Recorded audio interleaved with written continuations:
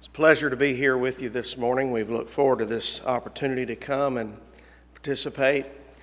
We have come to love this congregation, appreciate the good work that it continues to do, and we appreciate the eldership for its continual promotion of this lectureship. And one of the things I told Brother Maxie before we started this morning is it's just a pleasure to see how the sleeves are rolled up by all the members to be involved in all the carrying out of the activities that need to be done. And you just don't have any want for anything as far as the answering questions about where things are and what's going on, because everybody seems to be plugged in and they know what's going on. That makes for a great lectureship, and we appreciate it. We appreciate so much having the opportunity to be a part of this. It's great to have had a couple of our elders, Brother Jim Garner and Ray Cozart, that have come out here and be a part of the lectureship. I never know whether they're just coming to hear the lectures or they're just coming to make sure I get here. But they're here, and I appreciate that. I love them. We have great elders at Fayetteville, and they give me a lot of encouragement in the work that I strive to do. Perhaps you've heard the story about the two little boys that were somewhat rambunctious, and the parents of these kids were greatly concerned because it just seemed like they were into everything.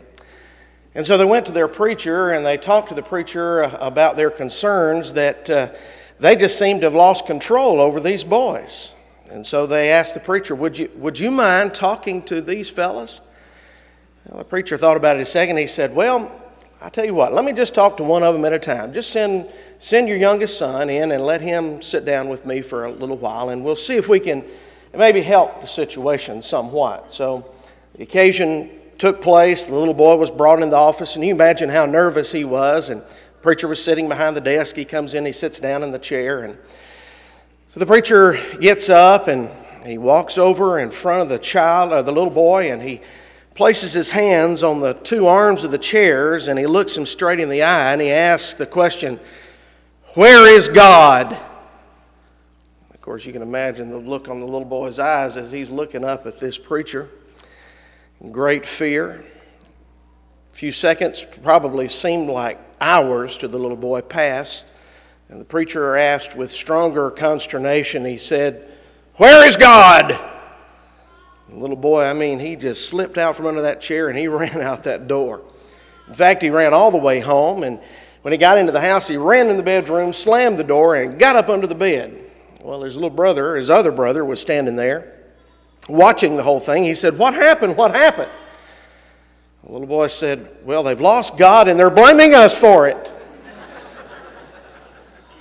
Well, that's a cute little story, and you've probably heard it before, but I think it says so much about what people have come to recognize, or how people are when it comes to recognizing that God is really in the world and that God sees everything. Perhaps the preacher, trying to get the young boy to see that God was watching everything that he did, was lost on the child. But yet it shows that we live in a world that by and large has forgotten God. They've forgotten the fact that God sees what's going on, that He sees their lives and He sees what's happening to our lives.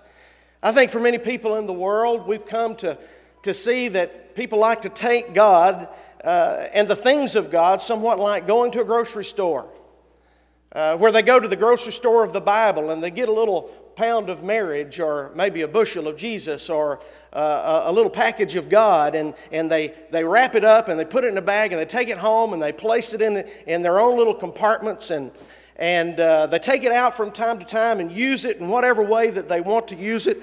And of course, we know that we can't live that way, and we know that we can't have effective lives. But our society's in trouble, folks. There are problems that we just simply don't have time to entertain the depth of.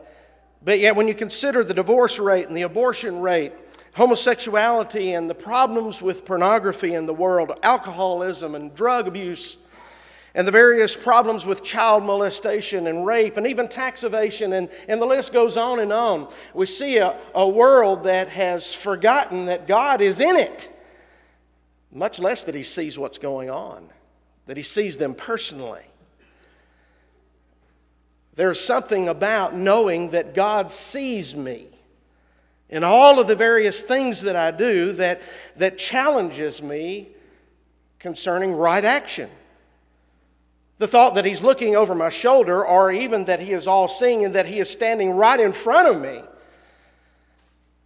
challenges me to make good decisions about my life. Oh, that the world would see that there is an all-seeing God in the world.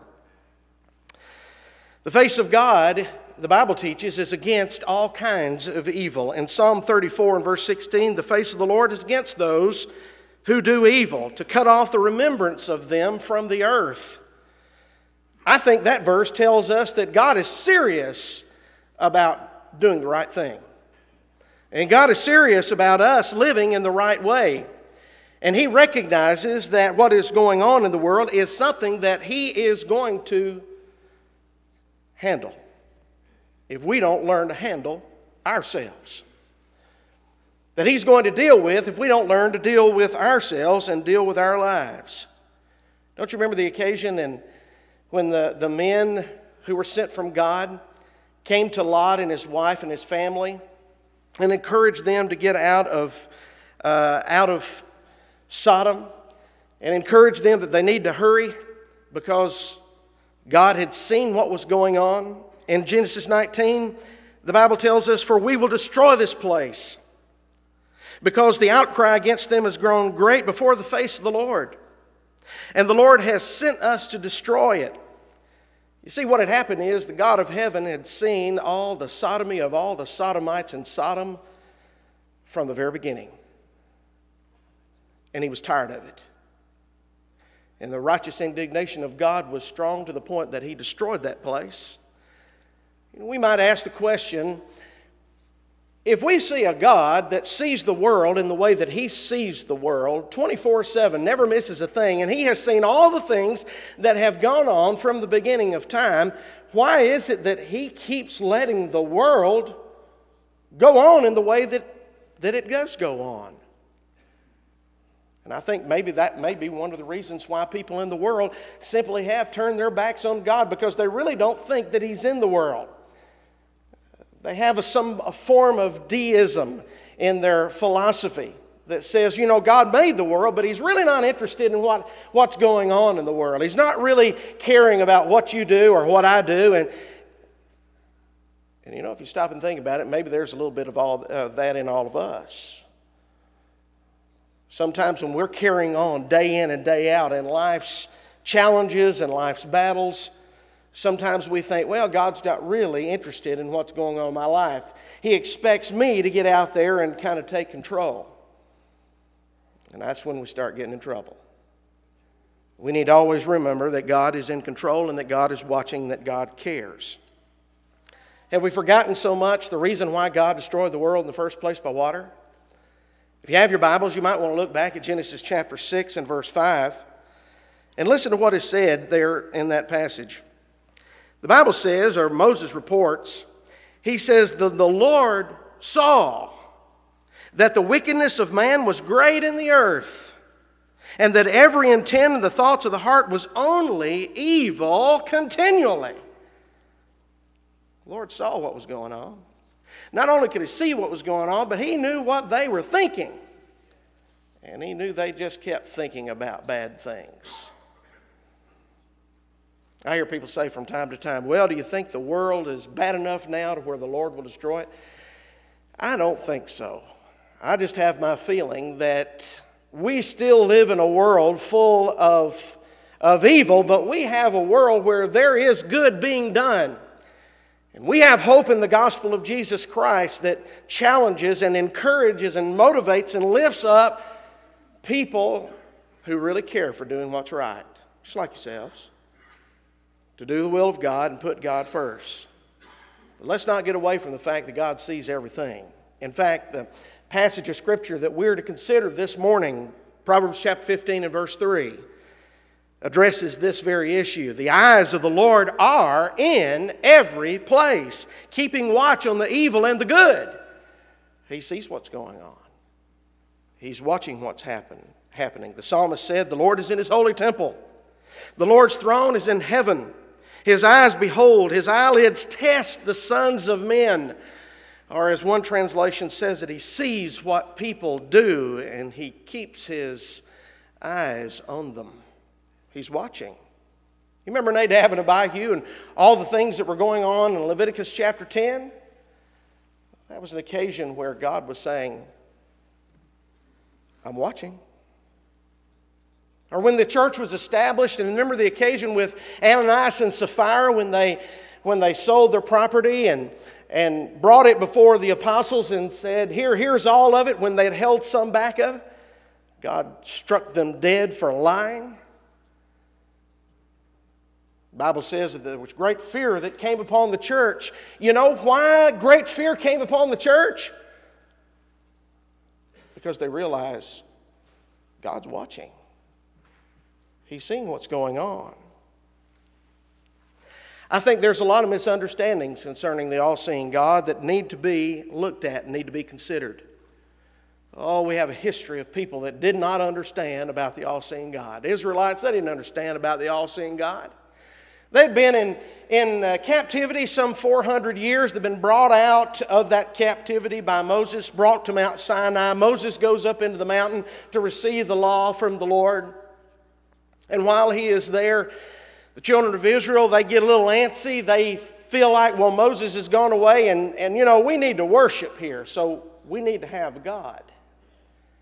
And so they ask Aaron, Aaron, would you go and make us, or would you authorize us to make a God? And of course they pressured Aaron, and Aaron said, sure, go ahead and make your God. And he authorized what was going on. But you really know what was going on there? You see, these people had a perception that God was only present when you actually made him into something and brought him into your presence. See, they had the idea that if you fashion a calf and you bow down and worship that calf, then you've got God with you. But here's the kicker on this thing. What happens when you get through with worship? You take the calf and you go and you place it behind a curtain somewhere. And when the calf is behind the curtain, then the God can't see, and therefore you get on with your partying and your life and you do what you want to do. They didn't realize that there was an all-seeing God in that mountain who saw exactly what was going on, and he told Moses what was happening, and he said, get yourself down there and straighten out this problem. There are a lot of passages of Scripture that remind us about how God sees everything. Turn your Bibles to 1 Kings chapter 20. I wish we had time to really explore this whole discussion, but this was an occasion where it was hundreds of years later in 1 Kings chapter 20 when Ben-Hadad, who was the Syrian king, had his sights on Israel. In fact, he had sent a letter down there to Ahab and told him that he was going to send a patrol down there and that he was going to collect all the gold and the silver and their women and their children. And Ahab said, well, and he talked to the elders of the people, and they said, no, I don't know if we can do that kind of thing. The Bible says in chapter 20 and verse 1 that Ben-Hadad, the king of Syria, gathered all his forces together. 32 kings were with him, with horses and chariots. And he went up and besieged Samaria and made war against it. He's ready for a battle up in the hills and the mountains. Well, in the long and short of it, as a result of what took place on this occasion, God sent a prophet to Ahab and told him, I'm going to strengthen you and I'm going to provide for you and you're going to overcome this day. In fact, a patrol was sent out. In fact, Ben-Hadad was in this patrol, and they went down and tried to engage Ahab's army, and Ahab overtook Ben-Hadad and his men. In fact, Ben-Hadad just escaped, just barely. Well, they get back home, and the servants of Ben-Hadad, this is what I really want you to see. The servants of Ben-Hadad come to him down in verse 23, and listen to what they say. I love these stories. Listen, he says, the servants of the king of Syria said to him, their gods are gods of the hills. Therefore, they're stronger than we are. But if we fight against them in the plain, surely we'll be stronger than they. All right, don't you love smart servants? You can just hear God, see God standing there listening to this wisdom and saying, I'm going to show them. The Bible further tells us that in the spring, sure enough, Ben-Hadad, he believes all this. He believes that the God's not everywhere all the time. He's up in the hills. Their God's a God of the hills, not a God of the valley. And so he prepares all of his armies, and they're going to go down, and they're going to take Israel. Well, look at verse 28. Then the man of God came and spoke to the king of Israel, and he said, Thus says the Lord, because the Syrians had said, the Lord is God of the hills, but he is not God of the valleys. Therefore, I will deliver all this great multitude into your hand, and you shall know that I am the Lord. If you read further, that's exactly what happened. On that occasion, Ahab and his army killed above 100,000 soldiers in that army. But in verse 30, the Bible says 27,000 of them fled. They saw what was going on. They saw that it was a great destruction. And so they decided, we got to get out of here. And so they run to the city of Aphek thinking, we're going to get away from this God. And they go in and they hide. Now, I don't know how you hide 27,000 men behind a wall, but they go and hide behind a wall, and you can just about see them. They're all kind of hunching over, and they're looking around the corner to see, I think we've hidden. I think we've gotten away. I think we may just make it right back to Syria. And all of a sudden, they look up, and this wall that they're standing beside starts falling over, and wham! 27,000 men die. You can't get away from God. He's there. Ben-Hadad licked his wounds and went home. He knew you can't beat God at his own game. We have an all-seeing God that some people just seem to have a hard time recognizing that he is there and that he is watching. Turn your Bibles over to the book of Amos. Amos the prophet. Amos, that preaching prophet. Boy, Amos seems to have a good perspective on what God sees. He's prophesying both to Judah and to Israel in the days just before Israel's departure to Assyria. And listen to some things that he says there beginning in verse 1. And I saw the Lord standing by the altar and said, Strike the doorposts, that the thresholds may shake, and break them on the heads of them all. I will slay the last of them with the sword. He who flees from them shall not get away. And he who escapes from them shall not be delivered. Now listen to verse 2. Though they dig into hell, that's Sheol, that's death, digging into the unseen world. Though they dig into hell, from there my hand shall take them. Though they climb up to heaven, from there I will bring them down.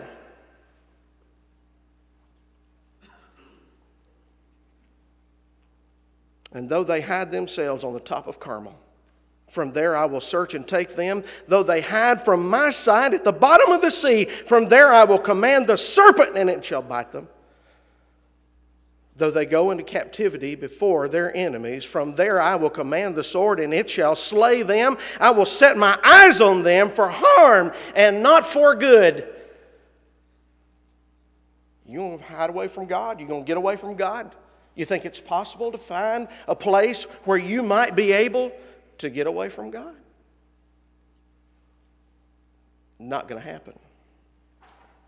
In fact, in a very beautiful passage back in the book of Psalms, David presents the idea of warmth and comfort in knowing that God sees everything and is everywhere in Psalm 139. Don't have time to read it all, but let me just read a few verses there in Psalm 139 to catch the beautiful spirit of it. He says in verse 7, where can I go from your presence or from your spirit?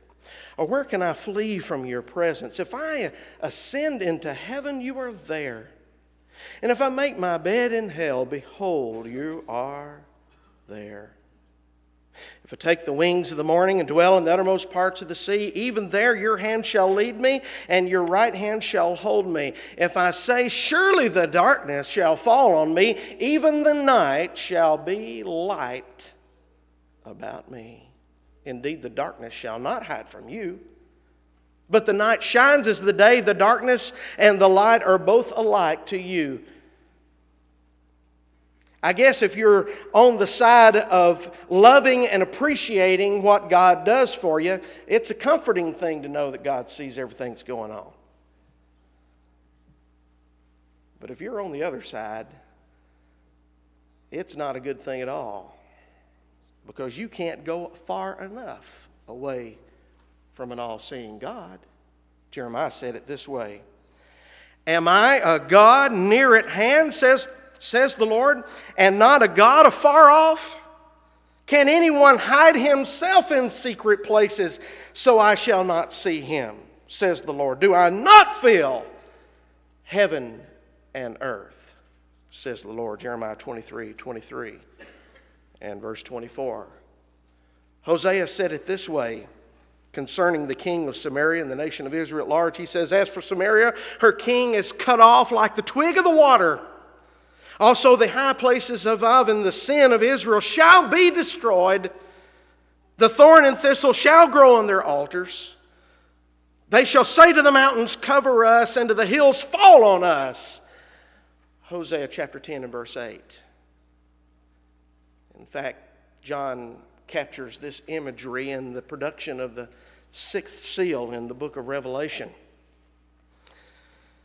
when he pronounces judgment on the kingdoms of the world, when the gospel is presented in its glorious form on that day, wonderful day of Pentecost, when it was pronounced the first time. When he speaks of the kings of the earth and says, the kings of the earth and the great men and the rich men and the commanders, the mighty men, every slave and every free man, hid themselves in the caves and the rocks of the mountains, and said to the mountains and the rocks, fall on us, and hide us from the face of him who sits on the throne and from the wrath of the Lamb. For the great day of the wrath is come. And who is able to stand? Revelation 6, verse 15 through 17. You can't hide from God. And the coming of the gospel presents that concept even more beautifully, in the idea that the Lord has presented for us a gospel, good news to the whole world, to the point that in Colossians chapter 1, this message had gone to everyone under heaven before the end of the first century. No one had an excuse. You see, people on the day of judgment are not going to be able to say, well, see, I never saw that you could see. I never understood that you could see everything that was going on. They're going to be without excuse to be able to proclaim innocence when they are so guilty for the sins that they have committed. Our God does never want us to forget that he sees everything. In fact, you'll be better off if you'll always remember that. The Israelites had problems remembering it, even though God had proclaimed that he was going to. They had a 40-year reminder that God was in control, did they not? 40-year reminder. They had 40 years to walk around in that desert and remember, God's watching everything. He's taking care of us. He's watching. You'd have thought they'd figured that out when they crossed over on dry land. But they're not a whole lot different than us. We have had some marvelous things happen in our life, have we not? And it's so easy for us to forget that he's really watching, that He's really caring, that He's taking care of us. In Deuteronomy chapter 11, Moses tried to comfort the children of Israel, and in speaking about this new land they were going to go into, he says, it's a land for which the Lord your God cares. The eyes of the Lord your God are always on it, from the beginning of the year to the very end of the year. You see, the Israelites were hopefully going to take it that if God's eyes are on the land itself, then certainly God's eyes are going to be on us too. But did they remember that? Oh no. In fact, you look at the book of Judges and you see time and time again, some 7 times the Bible tells us that they did evil in the sight of the Lord. And twice in chapter 17 and verse 6, and chapter 21 and verse 25, it says they did that which was right in their own eyes. You see, when you do things in your own eyes, you're not doing it through God's eyes. And in so doing, God's not pleased. There's a good case in point a few hundred years later in King Asa, the divided kingdom period of time. King Asa was on the throne in Judah. Baasha was on the throne in Israel. And I mean, they fought like cats. They never could get along with each other. If you read 2 Chronicles chapter 15, you would see that Asa was such a good king when he came to the throne. He tore down the altars of Baal, and he did such great things. He purified the priesthood. He just did some wonderful things for the cause of God. But the Bible says he had rest about 10 years. Then after that time, he just started having conflict after conflict after conflict with Baasha. In fact, just turn your Bibles over there just a moment to 2 Chronicles chapter 16.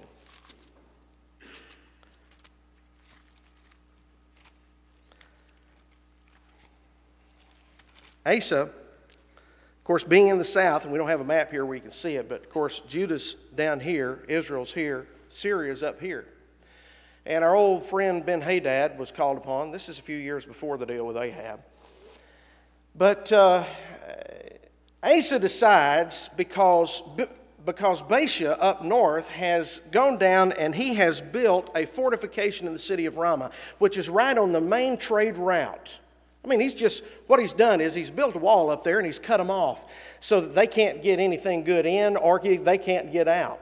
Asa's concerned about what to do concerning the situation, and so he contacts Ben-Hadad and he makes a pact with him, the Syrian king, and says, I need your help with Baasha. Well, now at the time, Ben-Hadad was not fighting against the kingdom of Israel, but yet Israel did not like the idea of tangling with both Judah and with Syria.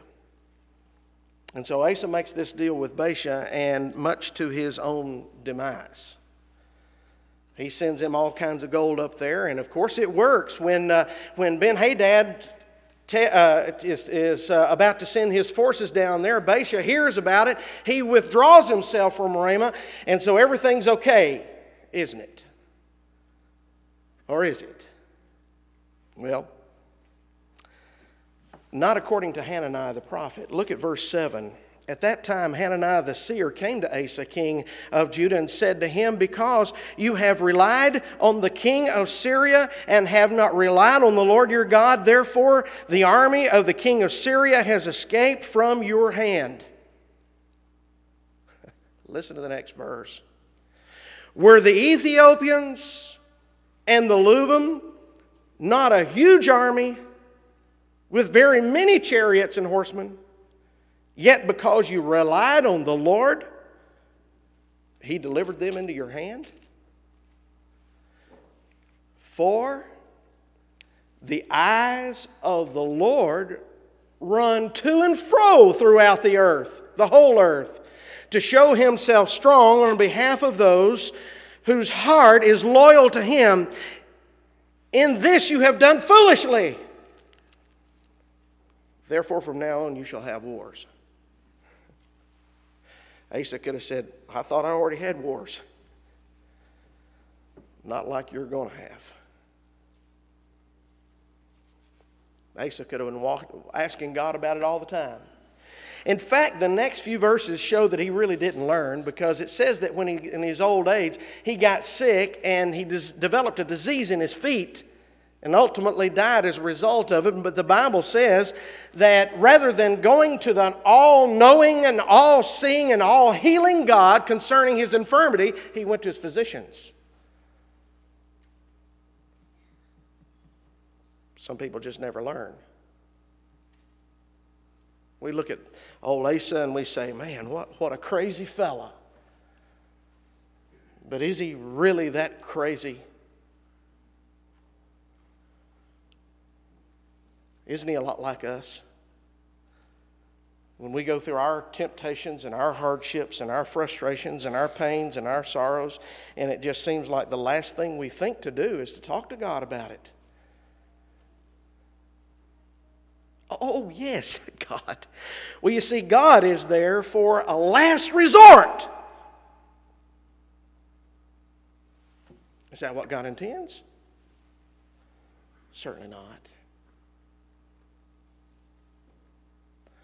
It's so hard for us to learn because we recognize it's something we have to continue to learn.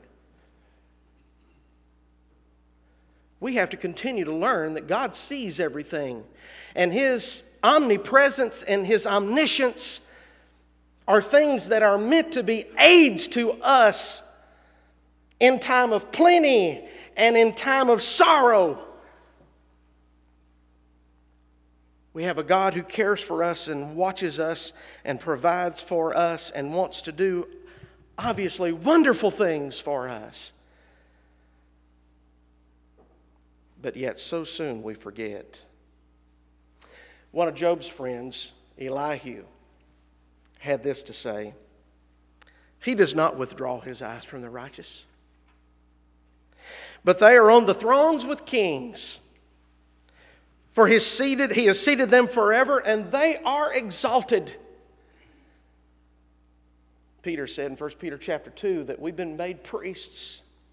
It's like by our being able to see the all-seeing God for what He really is, we come to recognize that God has taken us in our lowly estate and He has elevated us into a level of significance,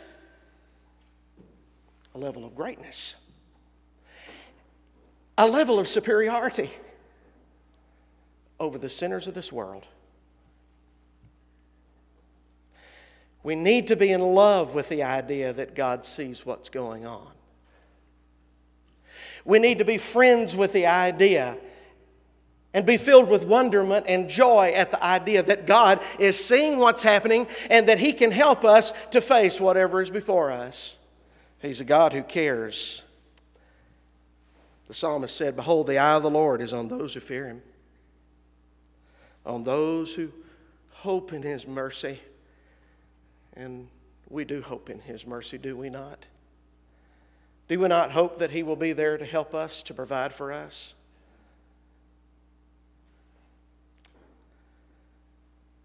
Yesterday, Brother David did an outstanding job pointing out to us concerning the problems that we have with our children. And I'm telling you, when they get to that age, when they're out and about and going on their own, never is more plain and never is more true to the heart of a parent than to understand that there is an all-seeing eye of God that watches every step they make, wherever they are, whatever they're facing, whatever hardship they're having to deal with.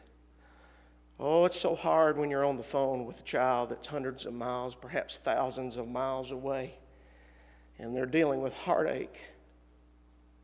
And you're wanting to say those words that would give them cheer, that would help them through their issues and their hardships of life. I tell you this morning, there are no greater words that you can encourage your children with then to make them understand and to see that there is an all-seeing God watching over every move they make. And we won't ever be able to give that kind of advice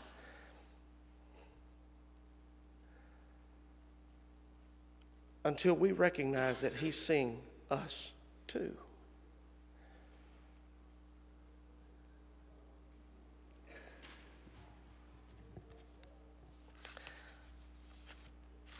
The occasion is you're in the chair. The preacher is sitting behind the desk. He comes around and he puts his hands on the arms of the chair and he looks you straight in the eyes. And he says, "Where is God?"